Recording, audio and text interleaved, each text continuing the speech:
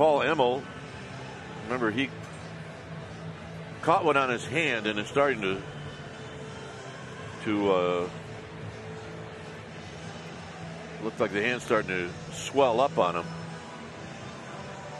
So this usually takes about 10 minutes for a new umpire to get 10-15. But I applaud Emmel for hanging in there for as long as he did. This is the foul ball that hit him in the mask earlier, and that was a direct hit. And then this is where he gets hit on the, just above, right on the wrist, basically. And I'm not sure which one was the cause for him to have to leave the game, whether it was the one he took on the mask. This is the spot where we talked about Eddie Montague being able to maybe umpire a couple of hitters. This is the spot he could do it.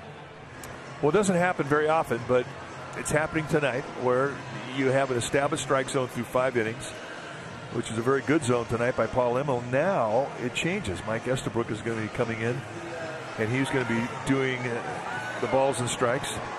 His zone is very much like that of Paul Emmel, a new pitcher now for